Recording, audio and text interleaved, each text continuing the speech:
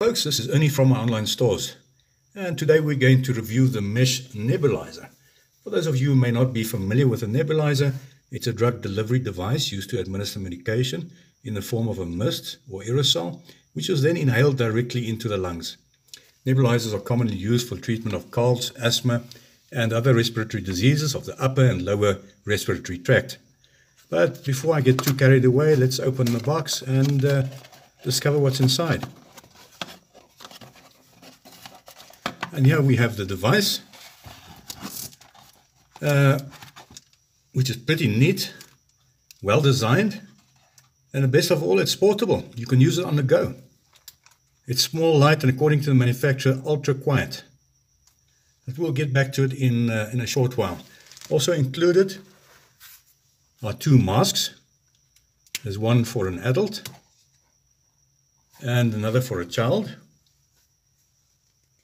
And it also has a mouthpiece. And there's a USB cable if you run out of batteries. But folks, please remember to remove the batteries prior to using the cable. And finally, there's an instruction manual. But let's get back to the device. It uses two pen-light batteries.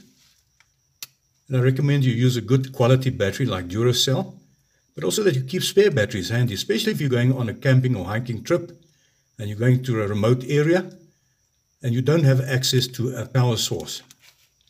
On the bottom here, there's a micro USB port if you want to use the device connected to your mobile phone charger or your PC. And the top transparent section is the medicine module or the container. And on the side, it has handy markings on both sides. It indicates the volume between 4 milliliter and 10 milliliters.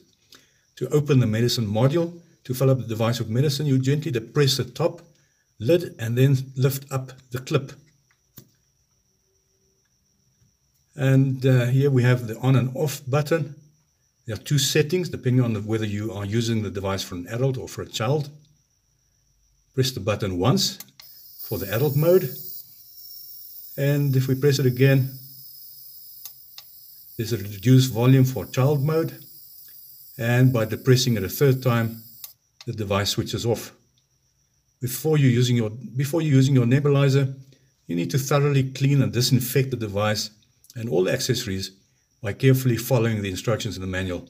For reasons of hygiene, this is extremely important. You need to firstly remove the medicine module, which, as I say, there's a transparent section, by depressing the hard button on the rear and gently pulling it upwards. The module then separates from the lower electronic section. In the center we have the mesh atomizer, which is an extremely delicate component. Please take care not to damage the mesh by using a brush or sharp object, as this will void your warranty. After the medicine module has been disinfected, simply assemble the module by gently pushing module back into the original position until it firmly locks into place. Now we are ready to use the device, and once again start by opening the module by filling it up with your prescribed medicine, but only up to a maximum of 8 milliliters. Please do not use medicine with a viscosity that is thick, sticky, or a semi-fluid, as this will not only block the mesh atomizer, but it will also render the device useless, and it will also void your warranty. And a caution, folks, please only use medicine prescribed by your doctor. Please do not compromise your health by self-medicating. It is simply not worth it. Now attach the mask or mouthpiece by firmly putting it into place. You hold the device upright, press the button once or twice, depending on the mode required, and hold the device firmly to your mouth. And there you can clearly see the medicine being atomized and administered in the form of a fine mist. If the device is not held upright, it may either cease to function properly or produce little or no mist. Following the correct breathing technique is extremely important. Please refer to the manual for clear instructions in this regard. To prevent damage, the device will automatically switch off when the medicine has been entirely used up.